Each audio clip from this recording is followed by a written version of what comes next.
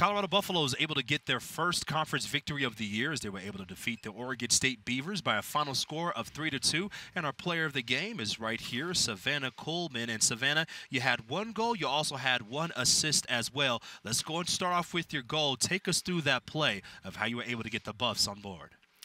Yeah, Jenny played me a nice through ball. I usually might have taken an extra touch where the ball was at, but for some reason I thought I could hit it one touch back the net, and that's what happened, so I was happy to be able to put it away. You were very aggressive in this game. 8 shots in this one. What was your mindset going into this game? Is there anything you saw in film study, or was that something you just came out and said, hey, we got to go and make sure we get on top early on in this one? What was your mindset?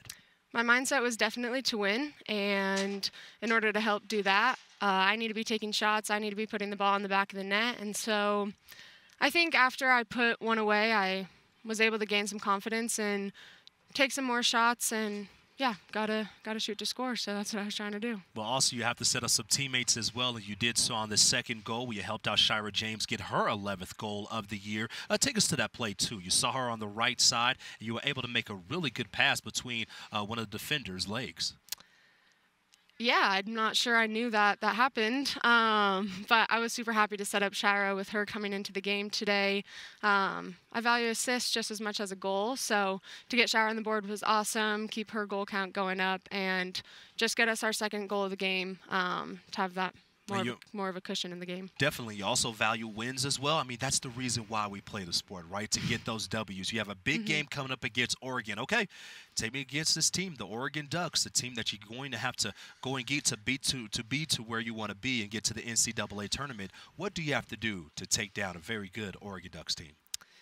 We need to play more of our style today like we did today. We were able to have the ball more at our feet today and connect with each other.